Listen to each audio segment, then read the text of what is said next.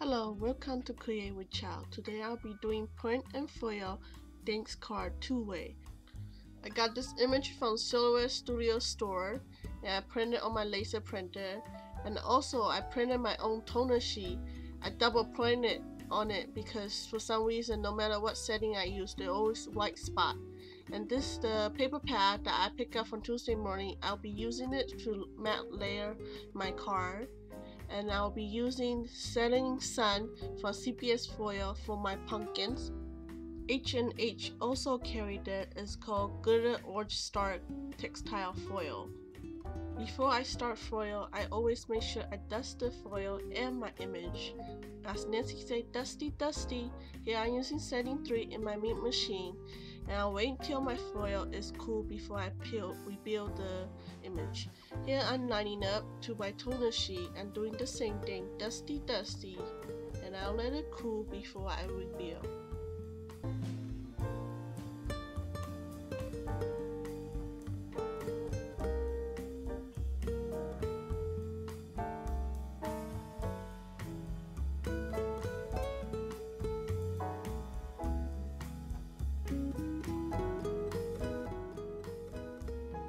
I pre-die cut using frame die to cut out my foil image and matte layer and my card base. I use an A2 size card layer.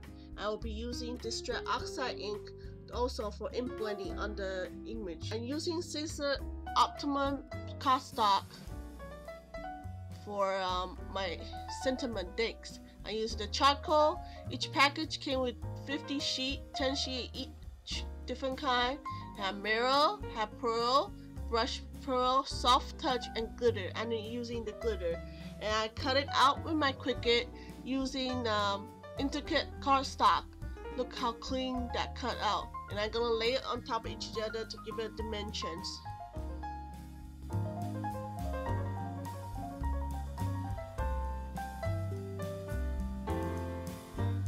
I am using Berry Art Glue to glue down my card base down.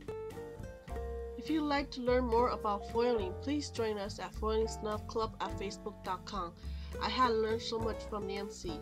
I didn't know I could double foil. I didn't know I could foil the waist. I think making a foil card is so much fun and so simple. You could make a different look by just using different color foil, and if you could ink blending the background with different color, it just look totally different.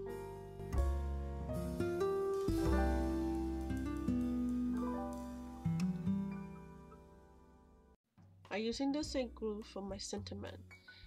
I put the glue on because I want to make sure I don't have extra leak out, so I just kind of dab it on the extra scratch paper on the side and line them up. I lay down the white layer first, and I do the same for the charcoal color one. Do the same thing. After I'm done, I use my standing block to sit on the top. Make sure you stay.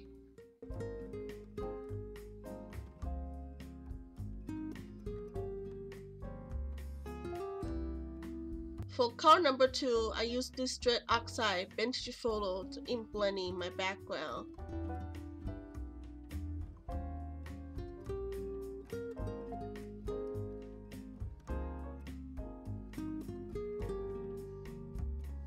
Then I decided to add with Distress Oxide Brush Contour to add a little bit of contrast to my background. And here I'm using a scratchy piece of paper to hold down my finger so I don't get inky fingerprint everywhere. I also use black soy to finish ink blending my background.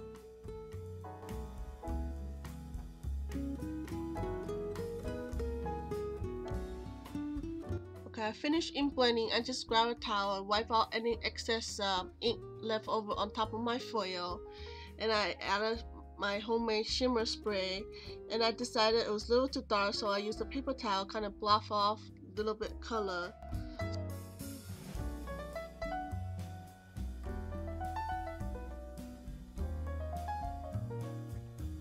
I'm gluing down my card panel to my card base, and I'm using the same glue for my sentiment.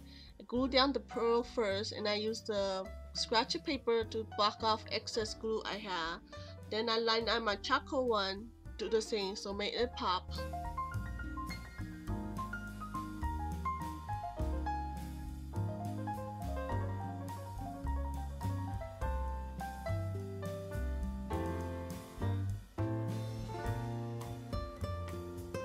Okay, both my cards are finished. Here I'm just showing you the first card I made. This is made with foil waste that I just run into the ink with my homemade toner sheet and glue the sentiment on.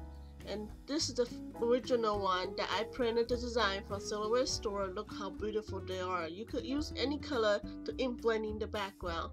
And here's the rest of the card that I made with this design. Thank you. If you like this video, please give me a thumbs up and subscribe. I'll see you next time.